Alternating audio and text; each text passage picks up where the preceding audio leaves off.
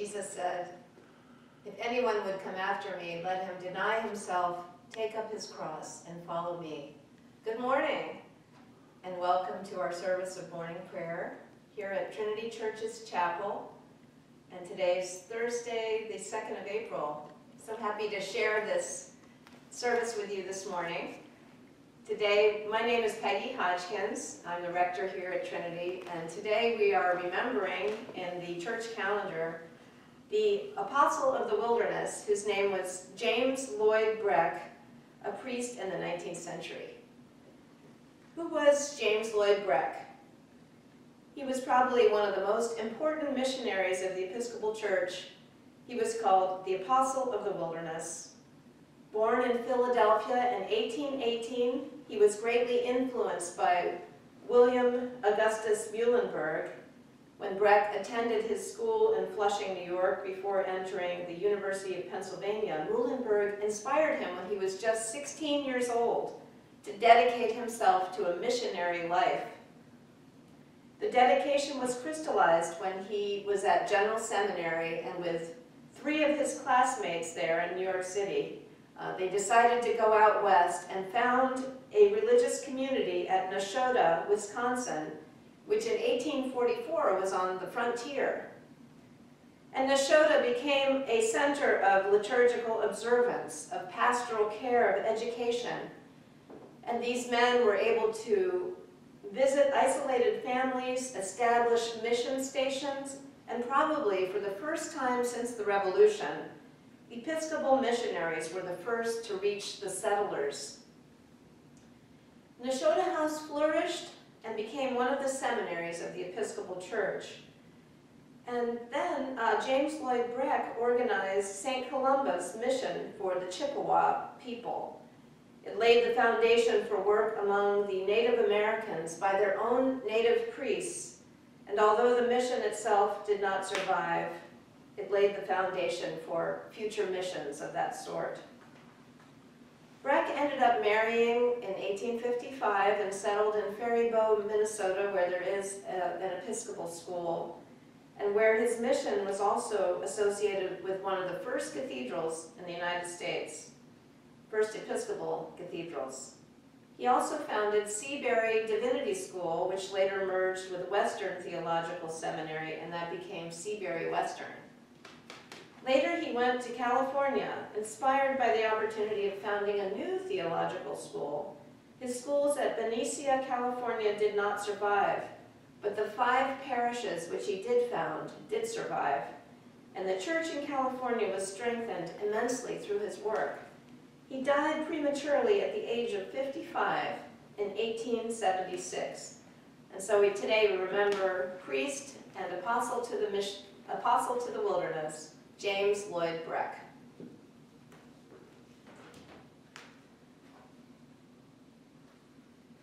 Morning prayer begins with a confession on page 79 in the Book of Common Prayer, or you can also go online to bcponline.org, Book of Common Prayer, bcponline.org, and follow along there. Or you can just listen to the prayers and pray with me. Let us confess our sins against God and our neighbor.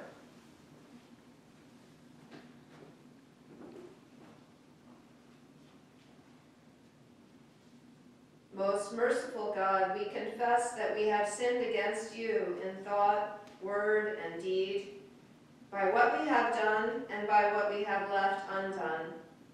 We have not loved you with our whole heart. We have not loved our neighbors as ourselves. We are truly sorry, and we humbly repent. For the sake of your Son, Jesus Christ, have mercy on us and forgive us, that we may delight in your will and walk in your ways, to the glory of your name. Amen. Almighty God, have mercy on you, forgive you all your sins through our Lord Jesus Christ, strengthen you in all goodness, and by the power of the Holy Spirit, keep you in eternal life. Amen. Lord, open our lips, and our mouth shall proclaim your praise. Glory to the Father, and to the Son, and to the Holy Spirit, as it was in the beginning, is now, and will be forever. Amen. The Lord is full of compassion and mercy. Come, let us adore him. Our psalms for today are 130 and 131 and 132. But first, let us begin with the Venite on page 82. Come, let us sing to the Lord. Let us shout for joy to the rock of our salvation. Let us come before his presence with thanksgiving and raise a loud shout to him with psalms. For the Lord is a great God and a great King above all gods. In his hand are the caverns of the earth, and the heights of the hills are his also. The sea is his, for he made it, and his hands have molded the dry land. Come, let us bow down and bend the knee, and kneel before the Lord our Maker. For he is our God, and we are the people of his pasture, and the sheep of his hand. Oh, that today you would hearken to his voice. The Lord is full of compassion and mercy. Come, let us adore him.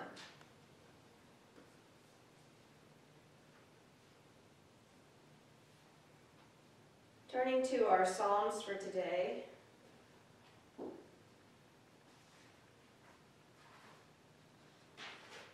Psalm 131, 132. We'll begin with 131. O Lord, I am not proud. I have no haughty looks. I do not occupy myself with great matters or with things that are too hard for me. But I still my soul and make it quiet. Like a child upon its mother's breast, my soul is quieted within me. O Israel, wait upon the Lord from this time forth forevermore. Lord, remember David and all the hardships he endured, how he swore an oath to the Lord and vowed a vow to the mighty one of Jacob. I will not climb under the roof of my house, nor climb up into my bed. I will not allow my eyes to sleep, nor my eyelids slumber, until I find a place for the Lord, a dwelling for the mighty one of Jacob. The ark, we heard it, it was in Ephratah. We found it in the fields of Jearim. Let us go to God's dwelling place. Let us fall upon our knees before his footstool. Arise, O Lord, into your resting place, you and the ark of your strength. Let your priests be clothed with righteousness. Let your faithful people sing with joy. For your servant David's sake, do not turn away the face of your anointed. The Lord has sworn an oath to David. In truth, he will not break it.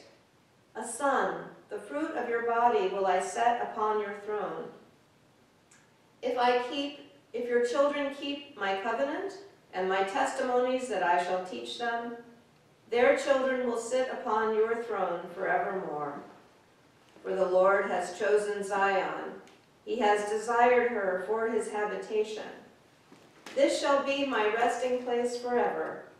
Here will I dwell, for I delight in her. I will surely bless her provisions and satisfy her poor with bread.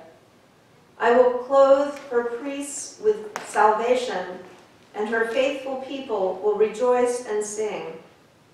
There will I make the horn of David flourish. I have prepared a lamp for my anointed. As for his enemies, I will clothe them with shame, but as for him, his crown will shine. Glory to the Father, and to the Son, and to the Holy Spirit, as it was in the beginning, is now, and will be forever. Amen.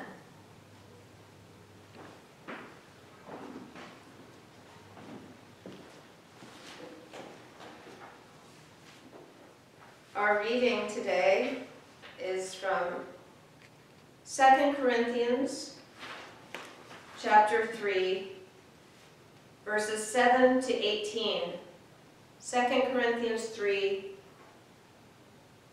verses 7 to 18.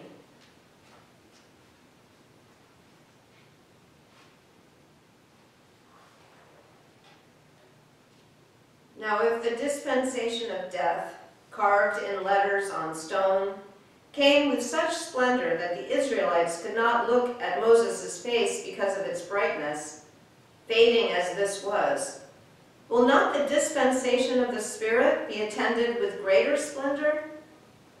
For if there was splendor in the dispensation of condemnation, the dispensation of righteousness must far exceed it in splendor. Indeed, in this case, what once had splendor has come to have no splendor at all, because of the splendor that surpasses it. For if what faded away came with splendor, what is permanent must have much more splendor. Since we have such a hope, we are very bold, not like Moses, who put a veil over his face so that the Israelites might not see the end of the fading splendor. But their minds were hardened. For to this day, when they read the Old Covenant, that same veil remains unlifted, because only through Christ is it taken away.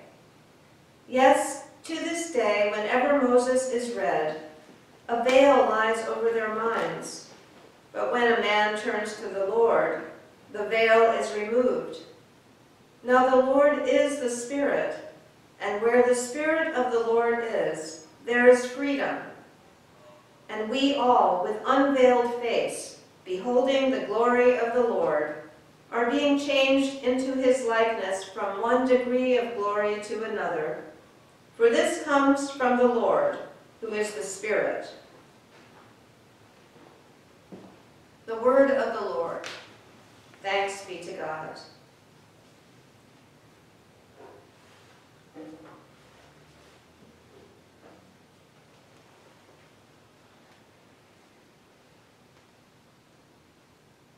Let us say together the Song of Zechariah, found in your prayer book on page 92, Canticle 16, the Song of Zechariah. Blessed be the Lord, the God of Israel. He has come to his people and set them free. He has raised up for us a mighty Savior, born of the house of his servant David. Through his holy prophets he promised of old that he would save us from our enemies, from the hands of all who hate us. He promised to show mercy to our fathers and to remember his holy covenant.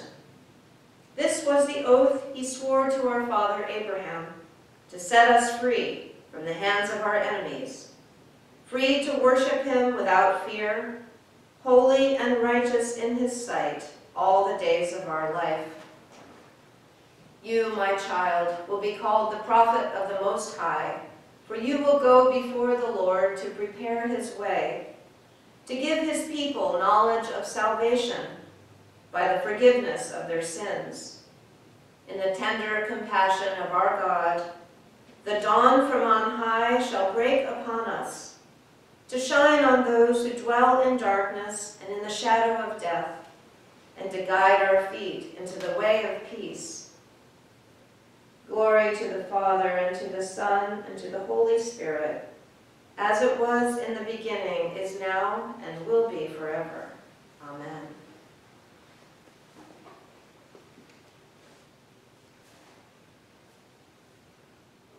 A reading from the Gospel according to Mark, chapter 10, 17 to 31. As Jesus was setting out on his journey, a man ran up and knelt before him and said, "Good teacher, what must I do to inherit eternal life?" And Jesus said to him, "Why do you call me good? No one is good but God alone. You know the commandments: do not kill, do not commit adultery, do not steal, do not bear false witness, do not defraud, honor your father and mother." And the young man said to him, "Teacher, all these things I have observed from my youth." And Jesus, looking upon him, loved him and said to him, "You lack one thing. Go, sell what you have and give to the poor, and you will have treasure in heaven. And come, follow me." At that saying, the countenance of the young man fell, and he went away sorrowful, for he had great possessions. And Jesus looked around and said to his disciples, "How hard it will be for those who have riches to enter the kingdom of God." And the disciples were amazed at his words. But Jesus said to them again, "Children, how hard it is to enter the kingdom of God. It's easier for a camel to go through the eye of a needle than for a rich man to enter the kingdom of God." And they were exceedingly astonished and said to him, "Then who can be saved?" Jesus looked at them and said, "With people it is impossible, but not with God, for all things are possible with God." Peter began to say to him, "Lo, we have left everything and followed you." Jesus said, "Truly I say to you, there is no one who has left house or brothers or sisters or mother or father or children or lands for my sake and for the sake of the gospel, who will not receive 100-fold now in this time, houses and brothers and sisters and mothers and children and lands, with persecutions, and in the age to come, eternal life. But many that are first will be last, and the last first." The word of the Lord. Thanks be to God.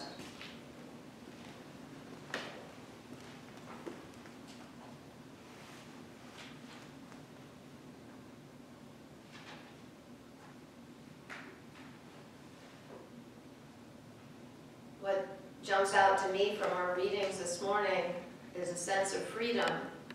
The freedom that we have knowing Christ as our Savior.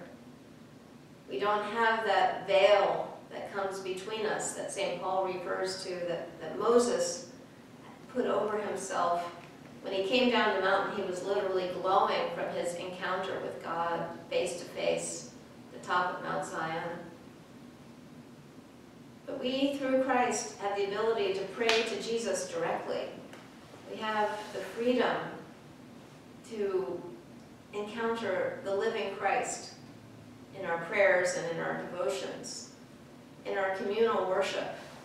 Even though we can't communally worship right now, that doesn't take away the freedom that we have to pray, the freedom that we have to get to know our loving God so much better. Jesus talks about how hard it is for someone who has wealth to enter into God's kingdom. And why is that? It's that wealth makes us think we are freer to do more, but sometimes it becomes such an encumbrance that it turns our focus away from what is true and what is really meaningful in life, what it is that Jesus is calling us to do and to be as Christians. So we can't let wealth impede our path. We give our wealth to the poor, and we support the ministries of the church.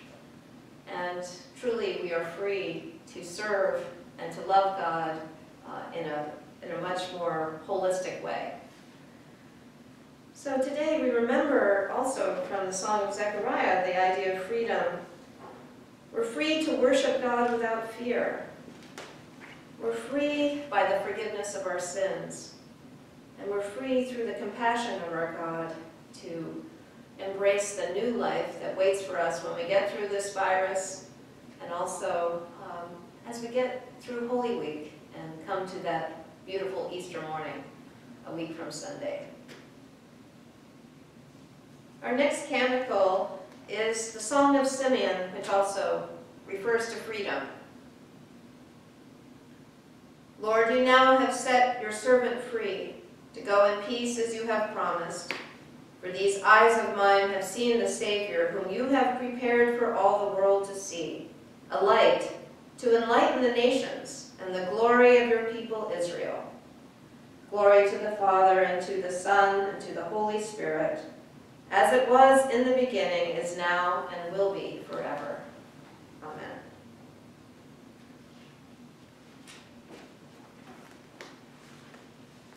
The Lord be with you. Let us pray.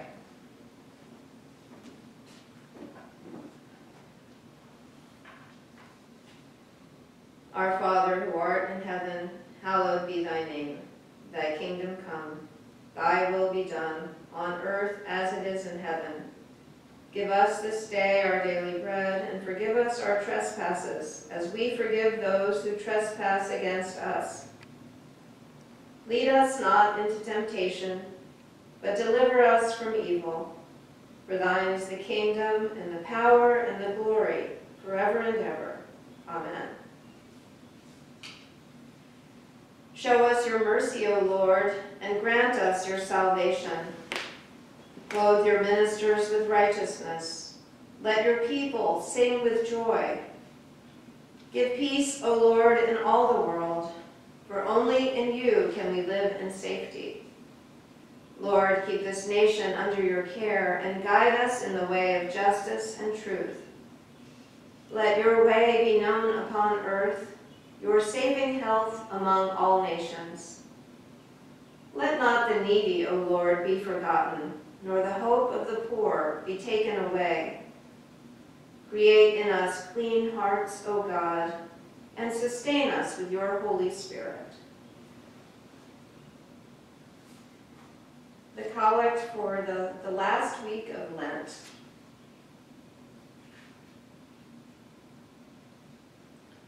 Almighty God, you alone can order the unruly wills and affections of sinful people. Grant to us, your people, that we may love the thing which you command, and desire that which you promise, that so among the sundry and manifold changes of the world, our hearts may surely there be fixed, where true joys are to be found. Through Jesus Christ our Lord, who lives and reigns with you in the Holy Spirit, one God, now and forever. Amen. The collect for James Lloyd Breck, the Apostle of the Wilderness. Teach your church, O Lord, we pray, to value and support pioneering and courageous missionaries whom you call, as you called your servant, James Lloyd Breck, to preach and teach and plant your church on new frontiers. Through Jesus Christ our Lord, who lives and reigns with you in the Holy Spirit, one God, forever and ever. Amen.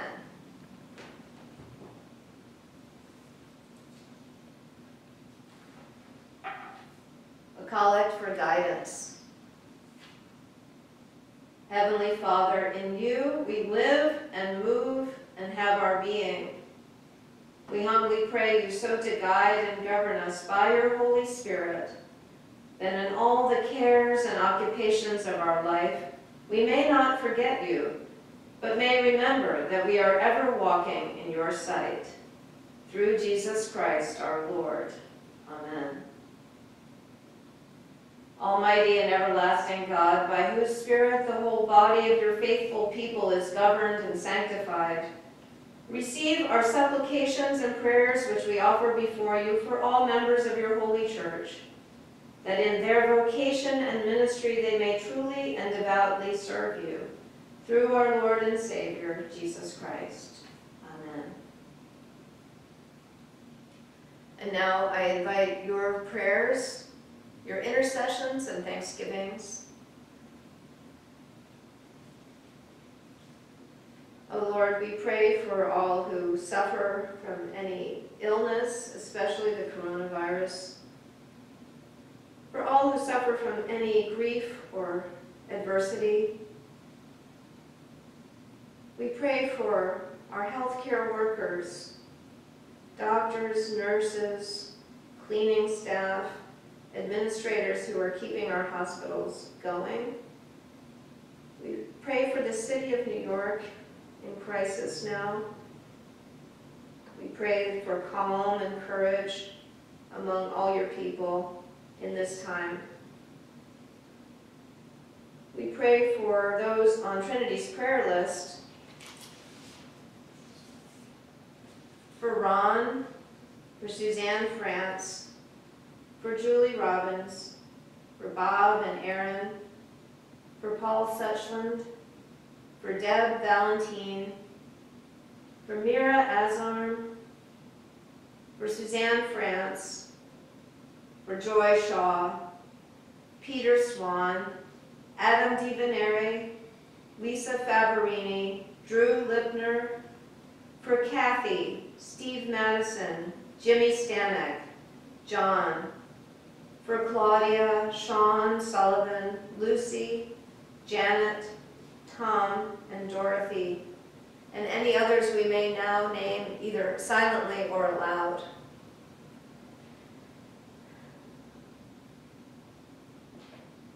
And we pray for the souls of all the departed, especially those whom we love, through Jesus Christ our Lord. Amen.